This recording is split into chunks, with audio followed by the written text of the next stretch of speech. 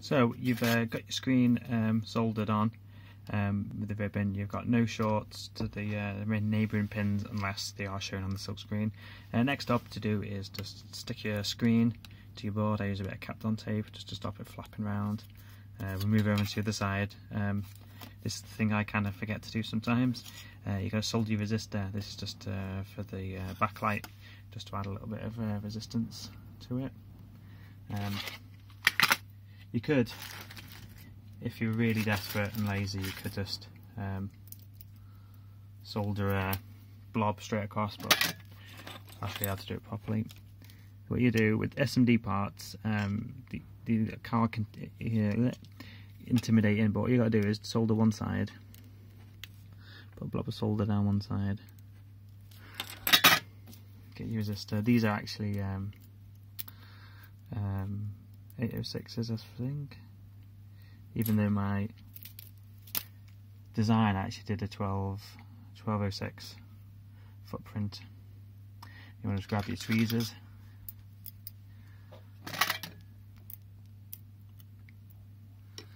just hold it in place one side.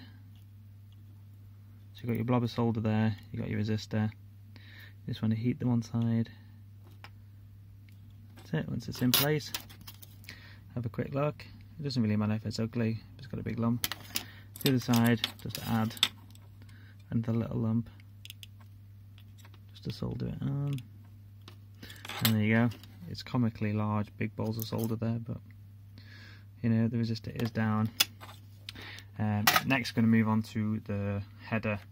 You can buy pre-made SMD style headers, Raspberry Pi ones, but we're going to make our own. These are 20 by 2 female headers.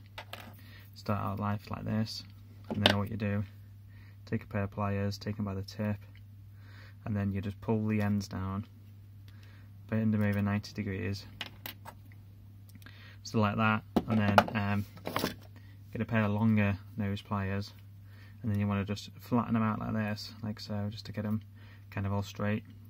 Maybe put it down on a bit of concrete and then just give it a little tap with a hammer just to get the nice 90-degree angle there at the back. And then with these, similar thing, you just add one bit of solder to one pad, get your part down,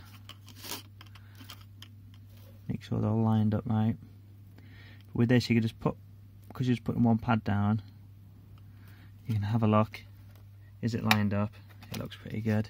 Is it quite straight? And if it is straight, just tack down the other side, another pad.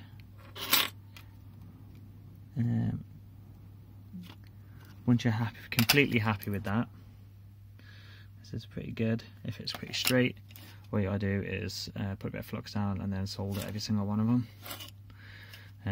Once that's soldered on, it's time for testing the screen. Which you can do, which obviously if you've got your SD card ready in your Raspberry Pi, stick that in, stick it in there, add power, and you should, if it's all set up right, you should get the screen working.